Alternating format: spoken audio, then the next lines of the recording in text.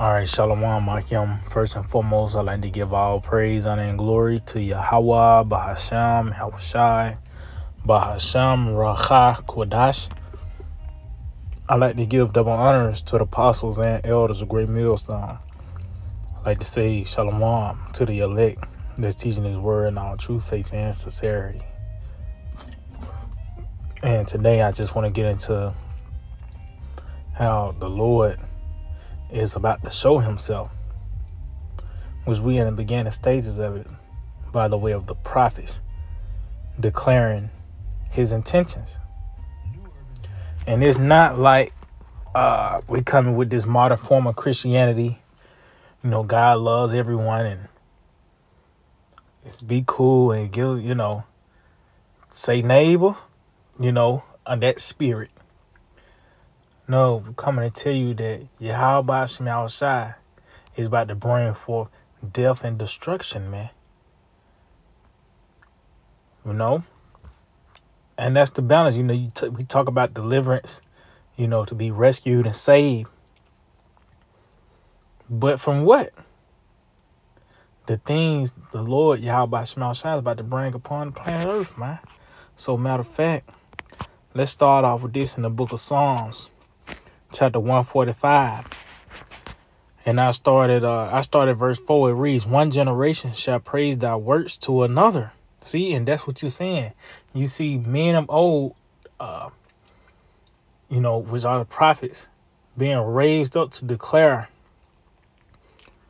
the works to Yahweh of Yahweh Shema Shai, man. We're declaring the works of the Lord. It says, and shall declare thy mighty acts. See, and that's what we're doing. When we say Yahweh Shema Shai is going to, overthrow America, that's the mighty act of the Lord. Hey, this is a mighty act. It talks about how he frustrated the tokens of the liars. That was in the same breath with the Lord stretching forth the heavens and making all things, man. So we in a monumental time. That mighty act, the Lord completely destroying America, man. In a fashion it's going to be in, via World War III, as well as the fire from the chariots. That's the climax. That's the climax. But even before that, all these troubles and turmoil, man, that's going to take place. Just like in the time of Egypt. Matter of fact, let's get that real quick. 2nd Ezra, the 15th chapter.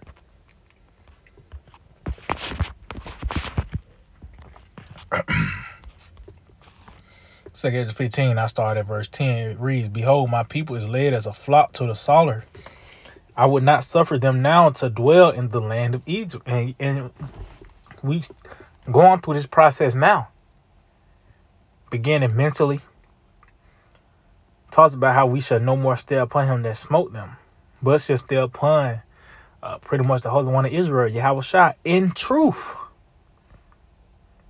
So we're departing from this place spiritually, but the Lord is going to actually physically get us from this place.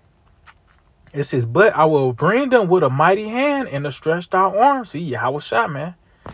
The Lord is going to actually come and pluck us up from this place, man. It says, and smite Egypt with plagues as before. See? And will destroy all the land thereof. And that shows that this is not talking about ancient Egypt, because that land is still there today. Actually, it's a McDonald's over there.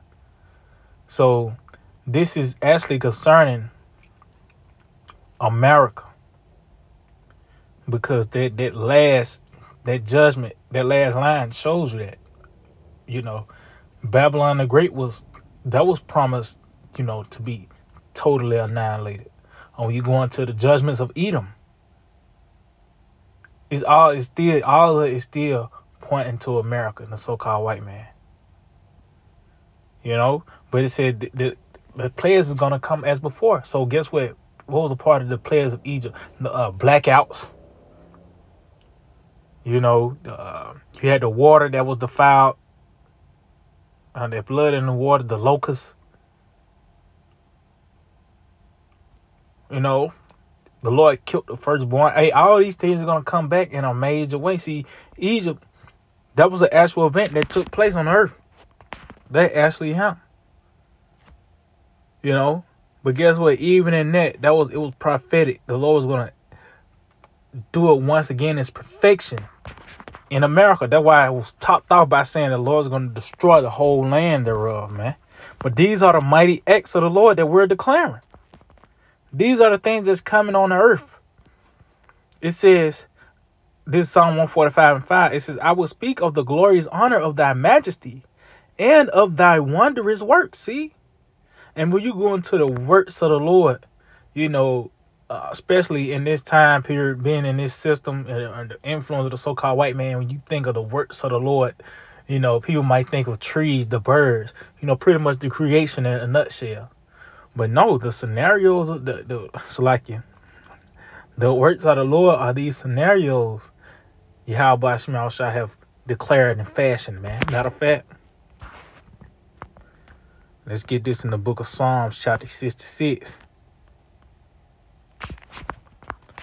And in verse 5, it reads, come and see the works of the Most High. See? The works of the Most High. As I mentioned, when you hear that, you think of the trees, and you might take it a step further. You might go into space and the sun and the moon and the different heavenly bodies, which that is a part of the work. But let's see what it says. It says, come and see the works of the Most High. He is terrible in his doing toward the children of men. So the terrible doings, the terrible acts of Yahweh Shema Shah, those are the works of the Lord that we're declaring. And we seeing it manifested throughout the earth, man. You know? So going back to Psalm 145. So that's the works of the Lord, the wondrous works. And they are wonderful. They're above human comprehension. That's why you got to have the Holy Spirit on you to rejoice when you hear this. When you hear it concerning the destruction and these evils, that's pleasing to our ears. Why? Because this is concerning the will of the Lord, man. Psalm 145 and verse 6, it says, and men shall speak of the might of thy terrible acts. See? And I will declare thy greatness. See, those terrible acts. Those are the wondrous works of the Lord. And that's what we're here to tell you. The Lord is bringing nothing but evil, man. And only evil. And we seeing it manifesting throughout the earth. You know, this is the intents and purposes of Yahweh Shema Shai. You know, this is how you're going to know the Lord. Matter of fact, stand in the book of Psalms 9 and 16. It says the Lord, Yahweh Hashem Yahweh Shai, is known by the judgment which he executed. See? This is how the Lord is known. It says the wicked is snared in the work of his own hand. Higion Salah. So as you can see, the Lord is known by the judgment which he executed. But those judgments have to be declared first. You know? These things have to be spoken into existence. So when it manifests, you'll know it was Yahweh Shema Shai. Let's get that in the book of Isaiah chapter 42. And I start at verse 8. It reads, I am the Lord, Yahweh Shema Shai. That is my name. And my glory will I not give to another, neither my praise to graven images. See? So the name of the Lord and his reputation, you know, it will not be given to another,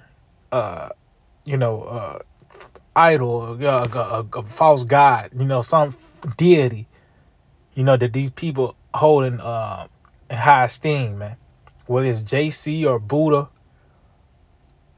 nigga might say Allah or graham cracker.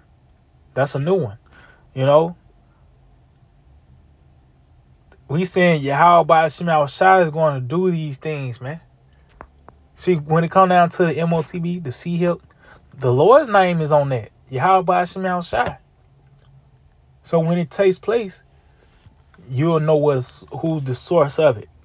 Yeah, you might say the so-called white man, but who will fashion and shape this man's mind to lead him to this event? Yahweh Ba'Shem Yahushua. You know, the destruction. That's gonna go back to Yahweh Ba'Shem Yahushua. You ain't gonna say nobody else did it but the Lord, man. Why? Because, matter of fact, verse 9, it reads, behold, the former things are come to pass. See? Man, what was one of those former things? Noah and the flood. That's well known and coming. With all the nations have a form of the flood, story of the flood. Because that was an actual event. Show you that that was an actual event and take place. All these nations have an account, you know, of a great flood. Why is that? Because that was one of those former things that came to pass, man. Sodom and Gomorrah, Egypt, the rise and fall of it. All those things were spoken and declared. And it came to pass. It says, and new things do I declare, which in these times, America being destroyed. You know, this is the intents and purposes of Yahweh Ba'Shem Yahushua, man. But you see, it's declared first. It have to be spoken. It says, before they spring forth, I tell you of them. See, and show you these are words of life, man. You know? But the point is what? You're going to know the Lord by the way of these terrible acts. But these things are spoken first. And once it spring up on you, it's gonna you know, spring upon you like a lion. I talk about how the evil waited for thee. It's watching thee, man. You know? But these things are gonna spring forth. It show you that's life. The Lord is gonna tell you of it, and that's why you have the prophets to bring forth these things. Let's get a few Amos chapter 3 and verse 6. It reads, shall a trumpet be blown in the city, and the people be not afraid? See? That in itself show you that this trumpet that's being blown is not of a festive one. The proper reaction when you see the prophets, when you see the prophet in this message that we bring forth, the proper reaction is to be afraid, to fear. Not us, but Yahweh Ba'Shem Yahushua, the one who sent us, man. Yahushua. It says, shall there be evil in the city? Hey, that show you. That's what the trumpet, that's what we're blowing. That trumpet of evil. It says, shall there be evil in the city? And the Lord have not done it? See? Because the Lord telling you he's going to do it. Oh, when you read Ezekiel 33, Scripture says, the Lord said, when I send a sword upon the land, the Lord take full responsibility of the destruction that's about to bring forth. And, you know, he's using his men to declare it. You know, the Lord, you know, using his men to say, yeah, the Lord, he's going to, you know, that messenger talks about don't shoot the messenger. You know, we the heralds. You know what I mean? You know, the mouthpiece of Yahweh Ba'Shem Yahushua. This trumpet we're blowing is a trumpet of evil to come. But who's bringing it? The Lord said, have he not done it? He ain't had his hands in this? Whether it was the Syrians that came and besieged you, or the Greeks, or all the way to today, these Americans, these Edomites, the Lord was the one that brought forth the evils, man. You know? Matter of fact, I'm going to end off on this, just going back, because the Lord, he's going to make himself known, man. You know, and it's going to be by the way of the terrible acts, you know, the evils, the distress and anguish. This is how you're going to know Yahweh Ba'Shem Yahushua, through death by pain, man. That's how they learned in the flood, in the time of the flood. They got a full understanding of the Lord once they was drowning, man. They knew what Noah was talking about then. They understood rain then. They understood judgment then, you know. So this is the book of 1 Corinthians 14 and verse 7. It reads, and even things without life giving sound, whether pipe or harp, except they give a distinction in the sounds, how shall it be known what is piped or harp? And this in itself shows that we are inspired. You know, that breath within us. You know, that thing without life. These different. We're that instrument of the Lord. And Yahweh Shema Shai is breathing through us, man. You know, that Holy Spirit. And we giving a distinct sound on what spirit you should be in. It should be a spirit of urgency, man. You know, anticipation. It says, for if the trumpet give an uncertain sound, who shall prepare himself to the battle? See, these are the same type of spirit. You should be in a spirit of, it tells about it's going to be a time of war. And that's why we had to put on the whole armor of Yahweh Shema Shai. You know, that we may be able to withstand in the evil days, man. Because the Lord we're in the beginning stages of Yahweh Shema Shai pouring forth his wrath. And it begins by the way of his men declaring it. You know? And ultimately you're going to see it on display by the way of experiencing it. You know? So yeah, I just hope that we edify and like to give all praise, honor, and glory to Yahweh, Bahashem, Yahushai, Bahashem, Rachai, Kudash.